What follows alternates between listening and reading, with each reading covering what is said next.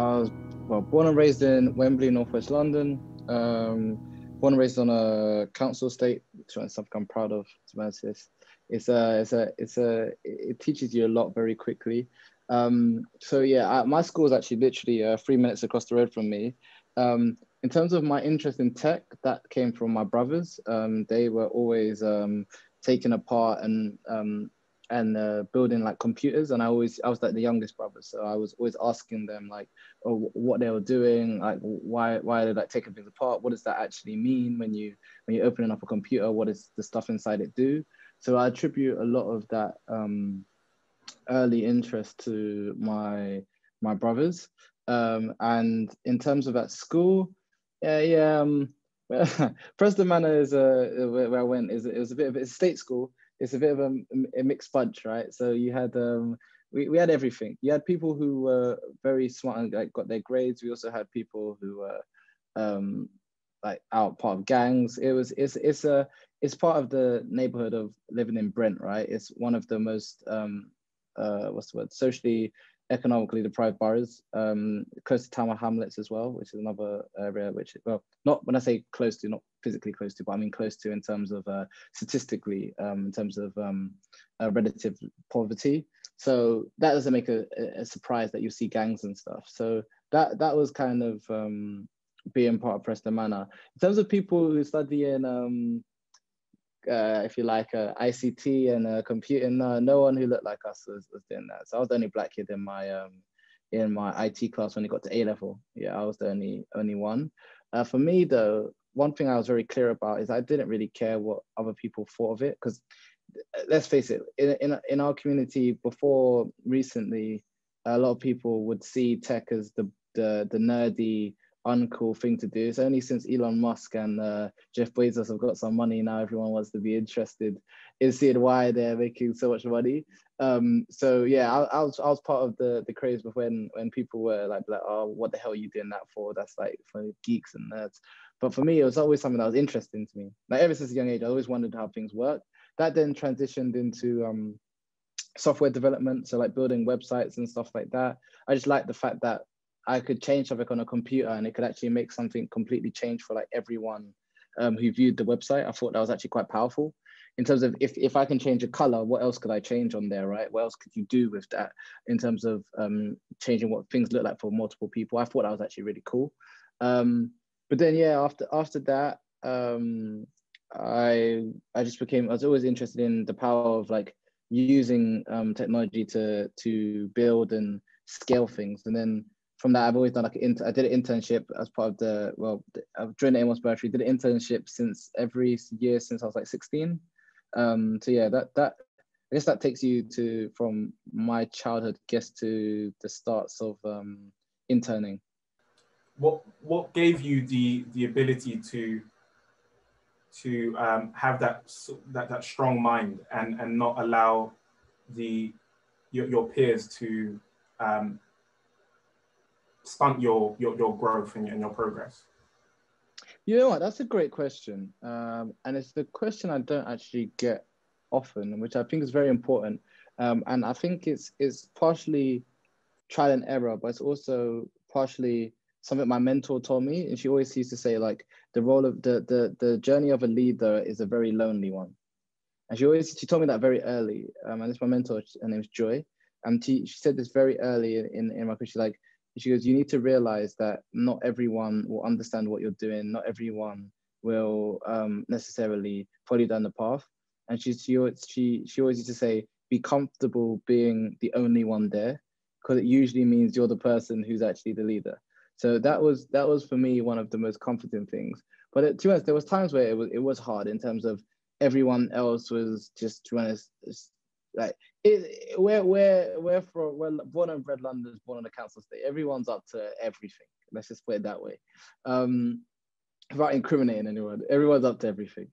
So it is difficult when like you grew up in the same place as a lot of these people, and then they see you like you're going to computing class, you're talking about computers and stuff. They're like, this guy's a nerd. What is this nonsense that he keeps talking about? Like, and that people used to try and downplay it in a way. But I don't know, it's something in my character which is a bit I guess my mom would call it my stubbornness, which is that I don't really care. To be honest, is the real point here, is I don't really care for people's opinions a lot of the time on certain things that I know or slash like. And I think that is something that is harder, and don't get me wrong, it's very hard as a younger kid to kind of instill, because we all in some ways conform to some sort of peer pressure, especially when you're growing up. But I just think that's one thing I always said is very important, very, very important, that you understand who you are and what you want to achieve and what you want to do in life. Because those same people who are saying all these things will be, I'm sad to say it, but I'm going to say it bluntly, will be nowhere to be seen in those next years. So if you're going around following these people, or you're getting dragged out of people, or you're around people who aren't really understanding what you're trying to achieve, then you can end up in a predicament where you lose faith in what you're trying to do. The other thing I'd also say is the people around you are very important. Like, so making sure you have a core group of people who are around you, who actually have positivity, actually want you to succeed as well, because you can very easily get yourself into a negative sphere where you want to pursue something. It could be anything. I don't know. You want to be a ballerina. I don't know. You want to be and people be like, if the first thing when you say that, someone says to you is, "Oh, how are you going to do that?" or "That's not really possible," that's a problem in itself. And I would very bluntly, that is a problem in itself in terms of your friendship group and the people you're speaking to, because their first motive should never be to crush someone's idea. The first motive should be to help build on someone's idea.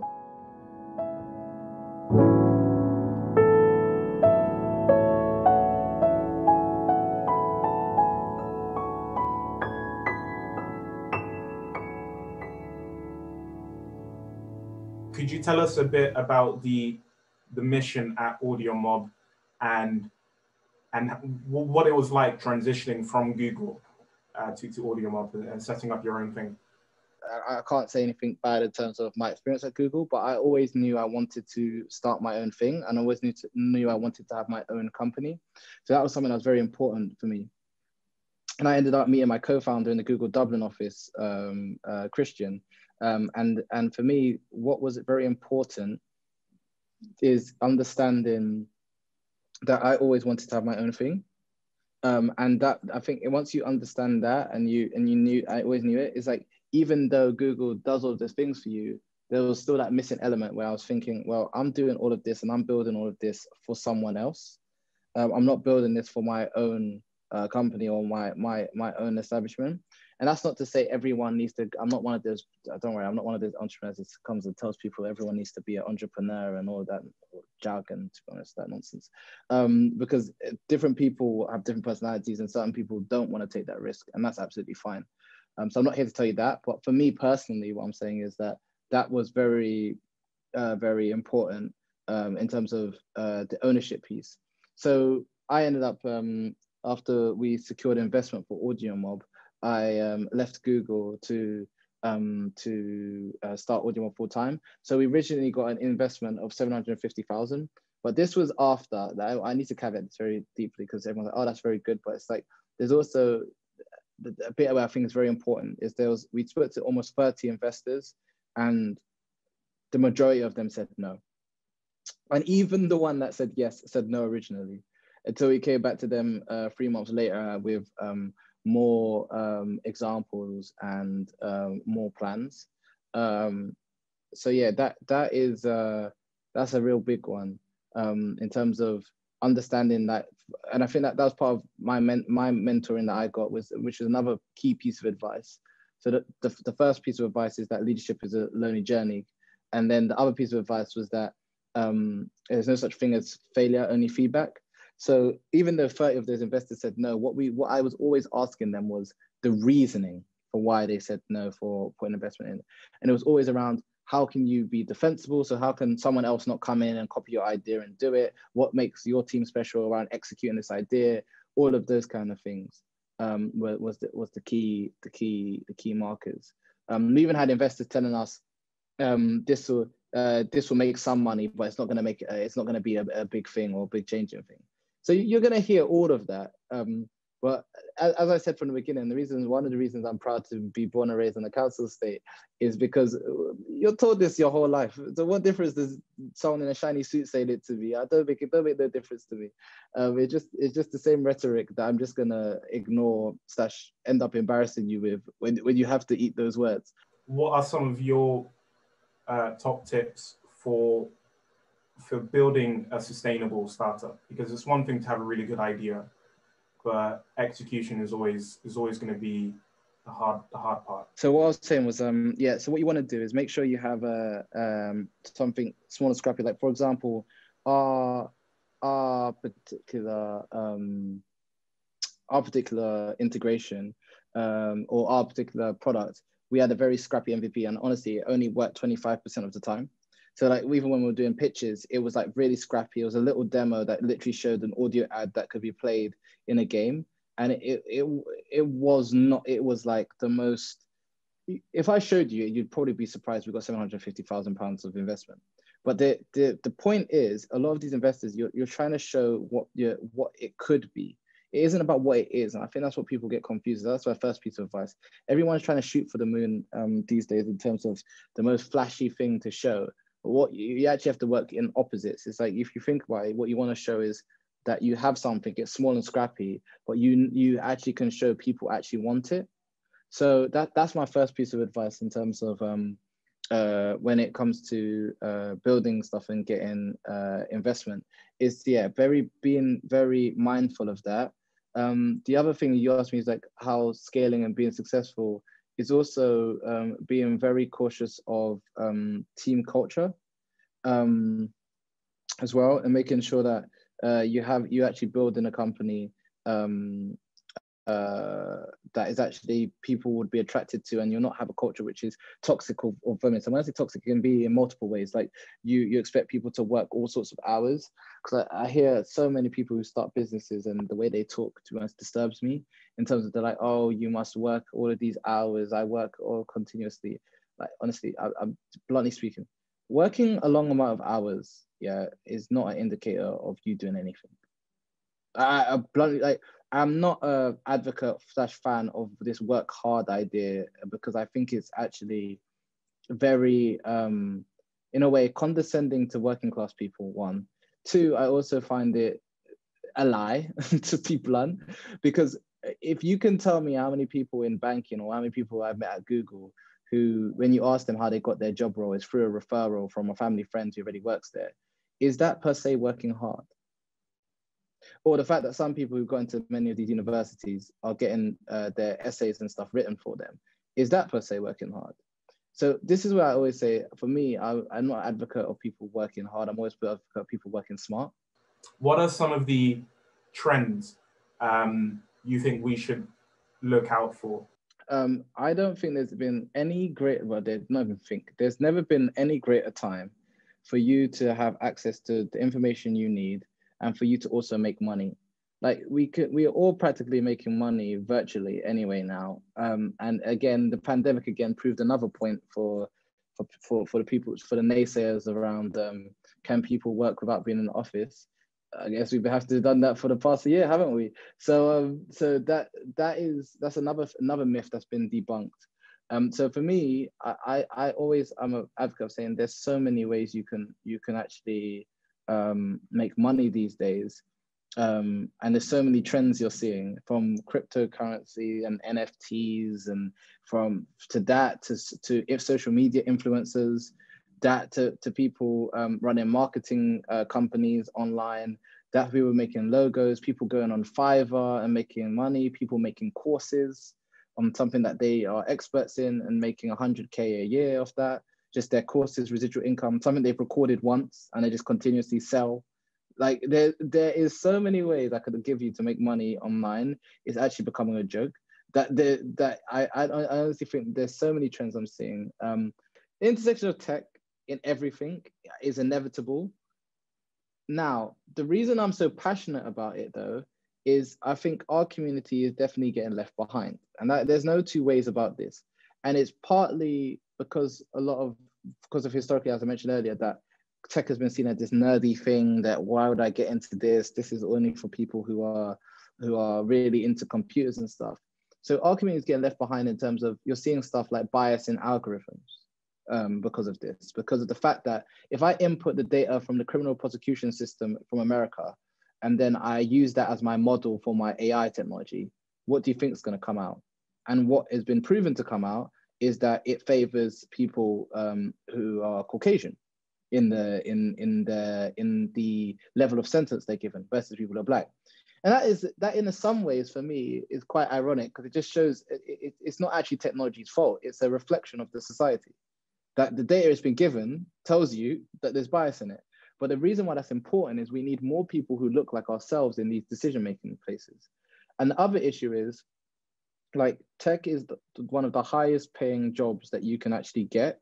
And the problem is not a lot of us are in it. So, and the jobs that it's creating, I'll be fair and be frank and be honest, it's destroying other jobs. So that Amazon store I mentioned that you can go into, and it uses a camera and then it detects your face and it automatically can push payment through to your credit card based on what they have on file, it's going to destroy any need for you to have a checkout person. And you've already seen that. If you go to Asda, Sainsbury's, any store, more and more and more, half of the store is becoming checkouts, and then only 2 people on the counter and desk. And who are usually in the working class jobs? The ethnic minorities. So this is where my passion for technology and actually making people in our community realize there's a paradigm shift that you're not aware of happening. And you need to actually be on the journey. And I'll be honest, what I'd say is resistance is actually futile. Like the way I always think about this problem, and I'm always like, what can we do to solve it? And you come to the same predicament and the same conclusion, that there is no real stopping it. This is a one-way train to us going the other way. And the only thing we can hope, not even hope for, the only thing we need to ensure happens is checks and balances, is making sure we are in and part of that journey, so it doesn't go too far the other way before we have to recline. So that's some of the things I'm noticing. Other than that, there's paradigm shifts in terms of people actually understanding the worth of their data. That's another paradigm shift that's actually happening.